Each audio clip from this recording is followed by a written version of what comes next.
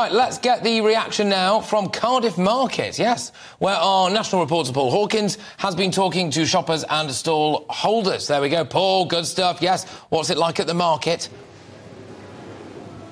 The shutters are coming down, shuts at 5, so it's winding down here today. But we've been here all day talking to the traders and to the shoppers. And in terms of those measures announced by Jeremy Hunt that directly affect people's lives in a much more immediate way than the big funding announcements, the freeze in duty on draft beer, that's been warmly welcomed. Also the freeze in duty on fuel as well, that's been warmly welcomed by a lot of people here.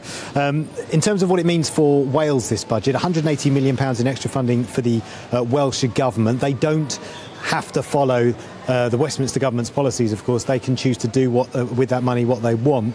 The childcare announcement made by Jeremy Hunt today, that only applies to England. Now, in Wales at the moment, if you have a 3 or a 4-year-old, you can get 30 weeks of funding per week, 30 hours, I should say, per week funding.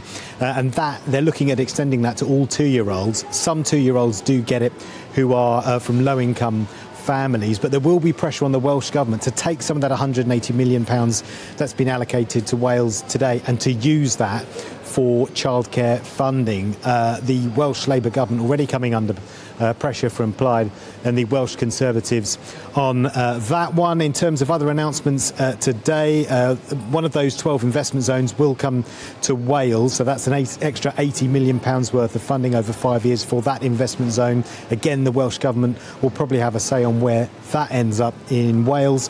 And then the Holyhead breakwater as well, which is basically a seawall that protects Holyhead in Anglesey. It's about 150 years old. They've announced £20 million worth of funding today to shore up the seawall that protects Holyhead. But in terms of the day-to-day assistance with people's lives here, yes, the energy bill help, the extension of that help has been warmly welcomed. Also, the announcements on beer and on fuel duty have been warmly welcomed. But businesses are saying, definitely speaking to people here, they're disappointed that there aren't more tax cuts and that there isn't more assistance for small businesses, certainly in terms of grants. So there'll be a little bit of pressure on the Welsh Labour Government to maybe dig into that £180 million and try and help businesses out where they can there. Lovely stuff, Paul. Thank you very, very much. Paul Hawkins, our national reporter from a market in Cardiff, known as Cardiff Market. I wonder how they came up with that name. Anyway.